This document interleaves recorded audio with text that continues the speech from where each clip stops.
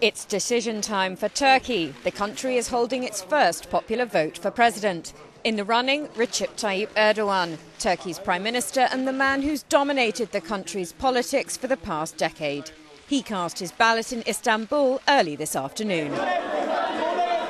Erdogan is running against two other candidates. Ekmeleddin Ihsanoglu cast his vote earlier today, also in Istanbul.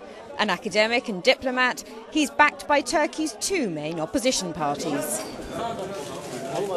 Kurdish politician Selahattin Demirtas is also standing for election to Turkey's top job. He voted in his hometown of Diyarbakir. Polling stations are open until 5 p.m. local time. To win, one of the three candidates must secure more than 50% of the vote. If not, there'll be a runoff on the 24th of August.